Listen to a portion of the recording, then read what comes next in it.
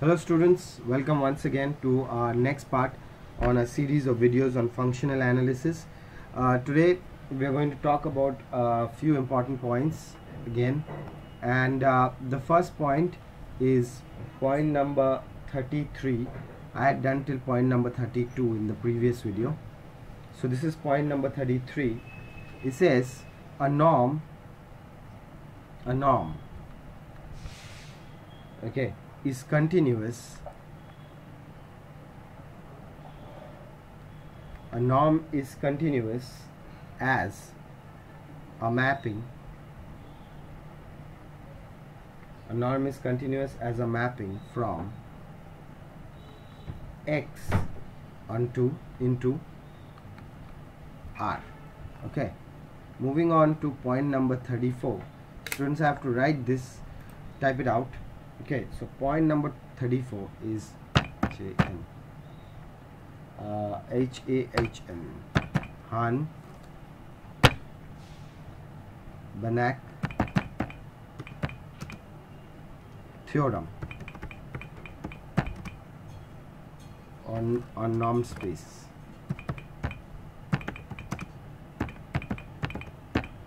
Norm space. There you go. So let's just highlight that for you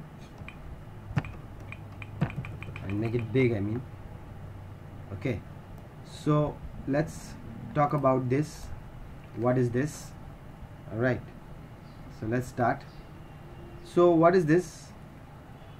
Let's say let F be a continuous, okay, let F be a continuous, let F be bounded, sorry, let F be bounded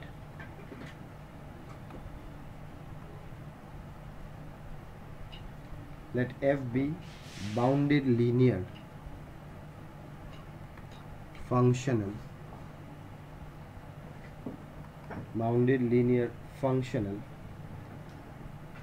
on a subspace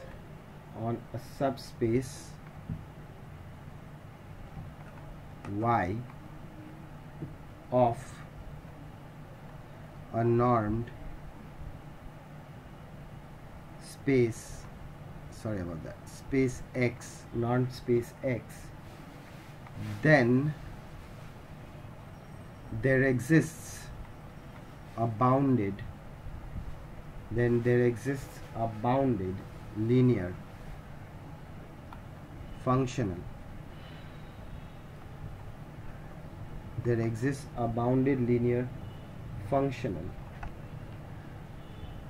F, linear functional on X, okay,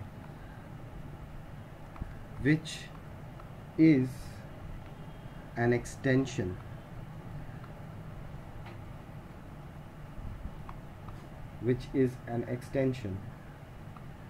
of F on X, okay, and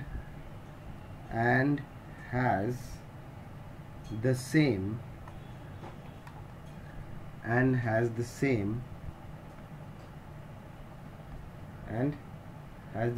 norm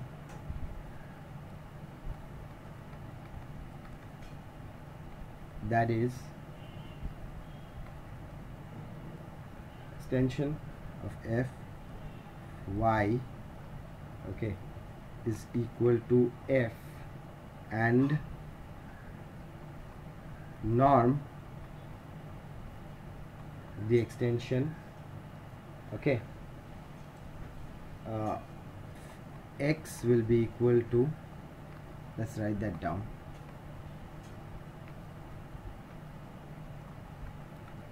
is the extension in X, alright, will be equal to extension norm of Y. Alright, okay, so that is our point number 34. Okay, moving on to our next point, and that would be point number 35. Right, point number 35 is let X be a vector,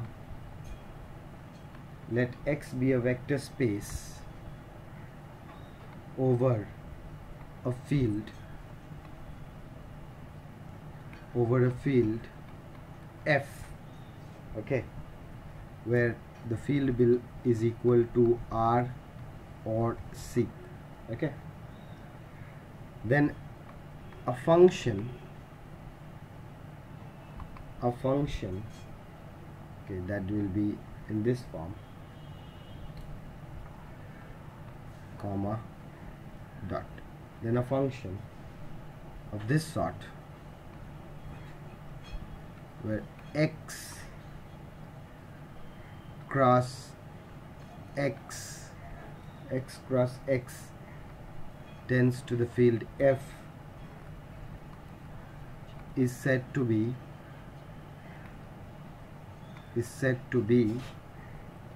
inner product,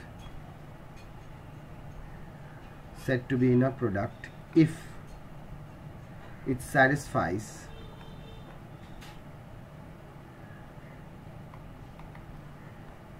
the following conditions.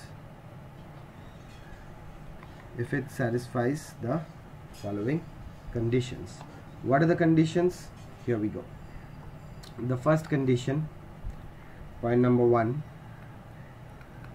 that's the first condition. It is the sequence of x, alright, that is greater than equal to 0, okay, for all x belonging to capital X. Moving on to our second point on this, and the second point is this, that is the sequence x comma x, okay, is equal to 0 if and only if x is equal to 0. So moving on to our next point, that is point number 3, x comma y in sequence form is equal to y comma x bar, okay. Let's move on to our next one, okay, that is point number 4, and that is alpha x, sequence of the alpha x y will be equal to alpha x comma y, alright. And finally the last point, okay, the last point, that is point number 5. It is x plus y comma z, hold on,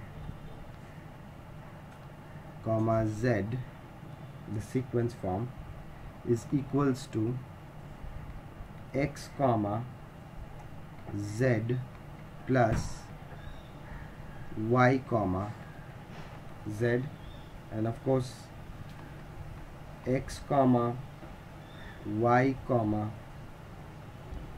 z belong to x and alpha belongs to the field F. Okay students, so that's it for this part. We have done quite long points, and right on till point number 35. Okay, we will continue with this in the next videos. So thank you for watching. See you next time. Bye bye.